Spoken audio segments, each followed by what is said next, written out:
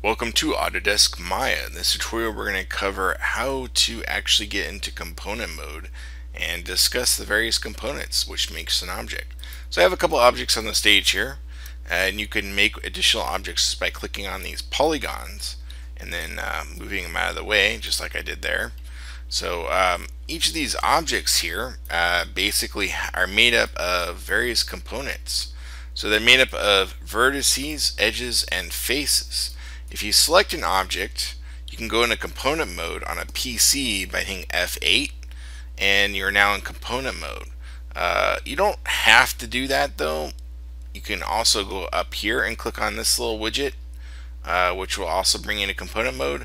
But a much easier way of bringing it in out of component mode is to right click on the mouse over the object, and you essentially have this little whip that snaps around and you can choose which object you want.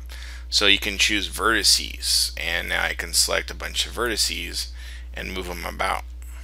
So if I rotate here and move, you'll see I'm selecting just vertices there. If I right click and again use that little whip, I'm holding down the mouse while I'm doing this, by the way. I'm not releasing the mouse. So I'm holding down the right button down, and I'm going to move to edges. Once I have an edge, I can select more than one edge by double clicking on it. I can click on one and hold the shift key and click on another. If I hold shift and double click, I get the whole edge loop along there. But now I have multiple edges selected. Again, I'm going to hit Control Z or Command Z on the Mac. The last component, you have two vertices that make up an edge, but if you have four edges, you have what's called a face. So I'm going to right click. Down here is the faces, and I can click on an individual face, and I can manipulate that individual face. So I'm going to undo again. So the ones in between are a little bit different, like the vertex face. To be honest, I haven't really found a purpose for this one. It's kind of cool to look at.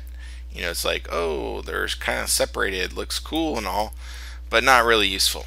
The multi one is actually pretty useful. In some instances, because you can select a vertex, an edge, and a face all while I'm working at the same time. So if you go back and forth with those, it's very easy to do. Each of these objects, once you select it, you can again right click, go to face mode, and you can now select the individual faces. So any object that you have in your stage, you just have to right click and select it. So I'm going to go right click, go to object mode, which is like escaping out from the components. So on this one, I'll hit the F key, rotate around. Again, right click to hold the mouse down, and then go to whatever mode I want. Go to edges, and I can select this edge, and I can move it and reposition it, and essentially reshape this form quite quickly.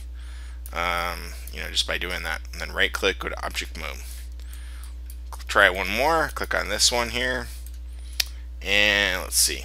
We'll go to right click, go to, this time we'll go to vertex, and we'll go ahead and select like the top half of this mesh here, and we'll go ahead and pull up. So you can see how the form's changed quite a bit just by doing that. And then I can right click, go to face mode. I could select multiple faces, and I could do something like an extrude. So I'm going to choose this extrude here. Again, we'll get into this tool another time, but you can see here how selecting these individual components will allow you to do some pretty cool things, right? So again, any object that you have selected, in order to access this components, just right click, and then you have access to the vertex, edge, and face. Again, escape out, click on object mode. UV is basically for the texturing, so you can go to UV shell or UV, and you'll be able to adjust that. If you ever accidentally click on it, what you can do is just hold the mouse down again and either go to object mode or go back to vertex or face or edge. I'm going to hit the object mode here. So that's it for this tutorial on individual components and objects in Autodesk Maya. Until next time, cheers.